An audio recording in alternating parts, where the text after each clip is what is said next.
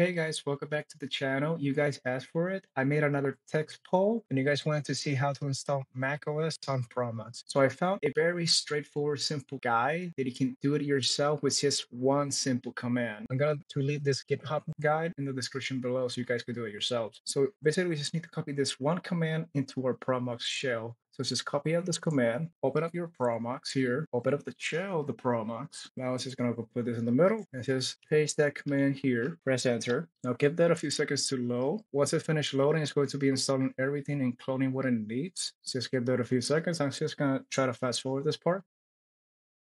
Okay, guys, as you can see, I am using Proxmox 9. It did say on the guide it's in beta, but it does work. I already tested it out. Now, there is a pause here in the installation guide saying no serial number generated. Do you want to generate a unique serial number? In this part, you will say yes. It says enter system product name. We're just going to keep it how it is. So just press enter. Now wait for that to load. I'm just going to fast forward again. It's still running the script, so just give that a few more seconds. Okay, so now it says, do you want to apply these changes to the original file? Put Y for yes and enter. Now just let this part fast forward. Okay, so now it's complete. It's going to be rebooting the Proxmox. So this part is going to go blank. So I'm just going to wait for this to reboot again. Okay, there it is. It went blank. So let me just close this out because the Proxmox right now should not be online. Let me see. It's just reloaded. Okay, so it's off. It should load up in a few seconds. So let's see. Okay, it's almost done. Okay, there we go. So it loaded up. Perfect. Okay, wait. It's still not loaded up. It should load up into the green. Okay, there we go. Now it's loaded up. Now I'm just going to open up the shell again. Now all we need to do is just put again the command and enter. Now we should get pop-up with the new command line.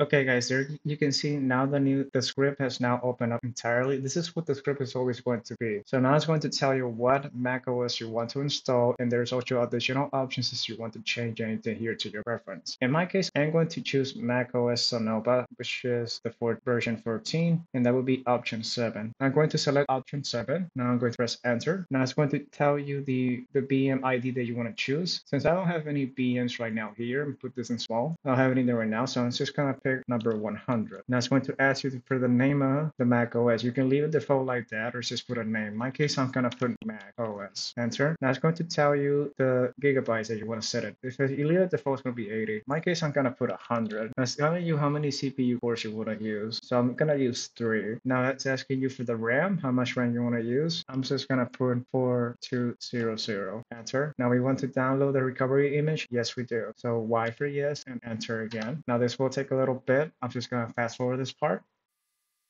There, it's finished. So as we can see, the macOS VM has been created. So we can see right here, the VM, the virtual machine has already been created. So we can actually just exit out of here. We don't need this part anymore. Zero the width. We're out of there. We can just exit this out, leave it. Now we're going to go here to the VM console, and we're going to start working it right now. Now we should get pop-up with the Sonoma recovery in my case.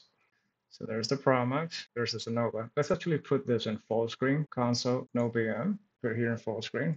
So I actually didn't pick the option, pick it for you automatically. Now this part might take a little bit longer, or it might be faster depending on the system requirement you put on the computer. It might be slower or faster. So I'm just going to go ahead and just fast forward this part again. Okay, so there we go. We're now in the macOS recovery. Now, the only thing that we need to do here is actually format the virtual disk that we created using this utility. So select this utility, continue. Now put this here in view, put it in show all devices. Now we need to look for the one, in my case, it was 100 gigs. So it will be this one. So that's 107. I'm not sure why, but this is the correct one. If you check the other ones, it's not that one. It's only 100 megabytes. Neither is that one. It's only a gig. This is the correct one. So erase. Now you can put a name for it. In my case, I'm gonna put it simple.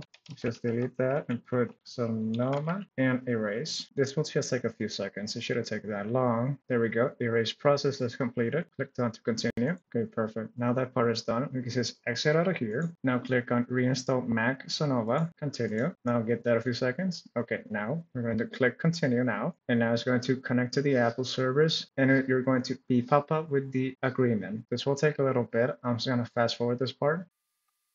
Okay, here we are in the agreement license. We just click agreed, agreed again. And now we're going to select the disk that we just created, which in my case, I named it Sonoma. So click that, continue. And now this process will take approximately 2 hours. It could be less depending. So I'm just gonna go ahead and just fast forward this part.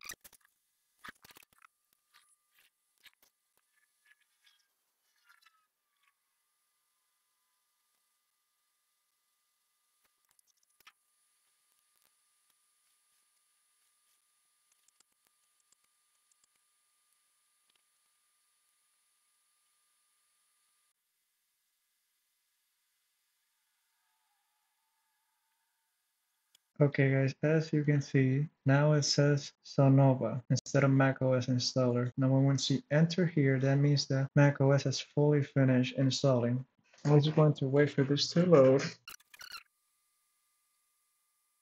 Okay guys, and there we have it. We're in the country. So now we're just going to select our country. In our case would be United States. And it says find it over here, United States. Select that, continue. Now we're just going to click continue again. Not now, continue again. Not now for this. Set up later, skip, agreed. Agree once more time. Now we're going to create our account. I'm just going to put in my name and a simple password. Now it says continue. This will take a few seconds to create the account. Okay, now we're just going to continue. You can enable this later if you want, but I'm not going to. Now it's just going to continue. Continue again. Set this up later. Familiar in dark. I like dark. Continue.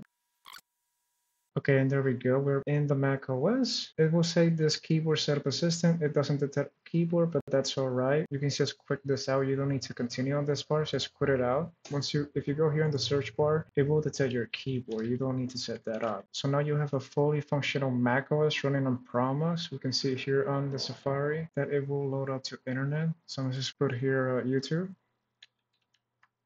Let's go to YouTube. We have service and we're logging into YouTube. So we can browse whatever we want, music or movies, anything. So let's just minimize this. Just close this so you can see here. We are still in the Proxmox. Here you can actually see the settings of about this Mac. Tell you the settings. Actually, I put that in full screen so you can see it better. And there it is. It's telling it has a quad-core Intel, Xeon, 4 gigs, and the third of it, Sonova, and the macOS Sonova 14.8.1. And that's it, guys. You successfully installed macOS on Proxmox using this straightforward guide. Thank you for watching, like and subscribe, and I'll see you in the next one. Goodbye, guys.